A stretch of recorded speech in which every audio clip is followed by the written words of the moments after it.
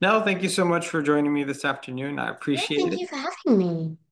Congratulations on Bookworm. It was a lot of fun to watch. Tell me a little bit about the film.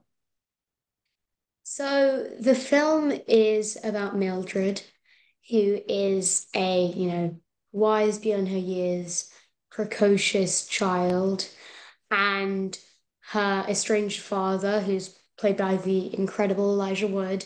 He's kind of a washed up magician from America who's seen better days.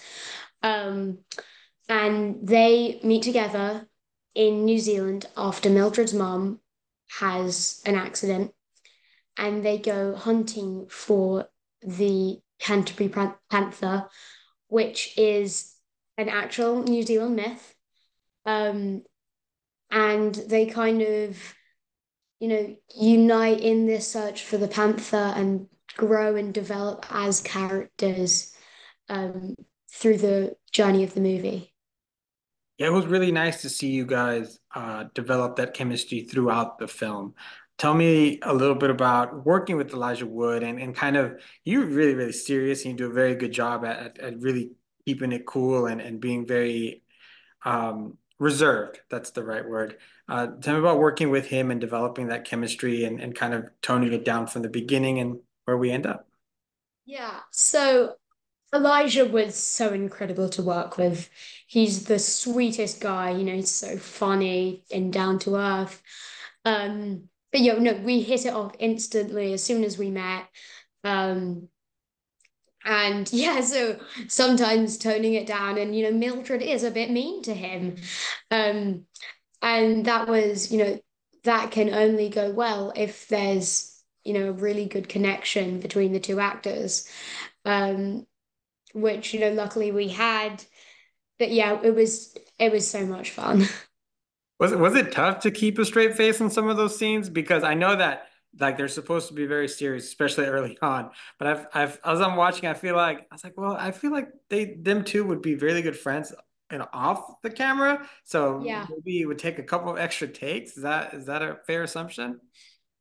I mean, yeah, like sometimes there is times where, I'm yelling at him and I'm saying that he's useless. But I think there is, that balance of, we have so much fun on set, off camera, but when rolling is called, we're kind of in the zone, we're in character, and we're just able to deliver the scene.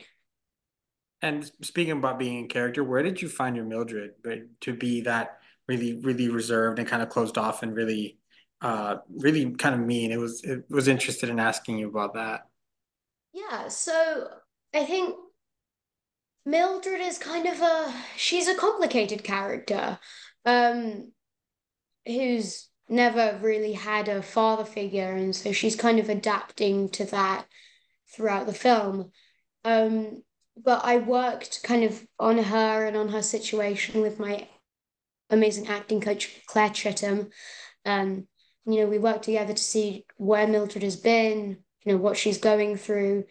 Um, and then we were just able to kind of develop her as a character. And then, the scenes start making more sense.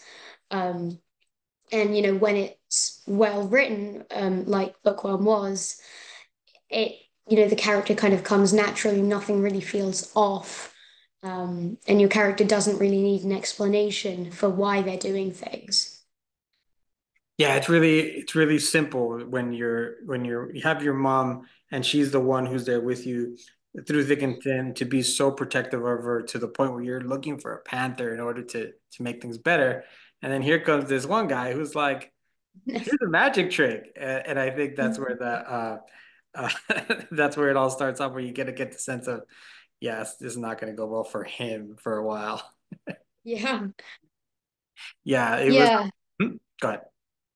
No, it was yeah, it is quite interesting because like you said, essentially Strawn comes in and he tries to wow Mildred with, his magic trick with the cards. And pretty soon he sees that that's not going to work on her, which creates quite an interesting dynamic from the start. Yeah, it sets the tone, and then you Yeah. notice that okay, he's gonna have to do a lot of work because there's no fooling this kid, and I Yeah. and like it's because of the good writing. Now you guys go on a journey. How do you feel about the outdoors? I really like it. Yeah. I love, kind of camping, hiking. It was a lot of fun. Um, we did encounter a couple obstacles. There was a time where we were filming on like a kind of hilly, mountainy, high terrain, and we couldn't get the porta potties up close enough to the set. And so we used what became known as the Thunder Bucket. The Thunder Bucket, that is interesting. There's some unresolved trauma there. Oh man, but hey, it's all part of it, part of the outdoors experience, Yeah, also the outdoor part, filming experience. yeah. It's what makes it memorable.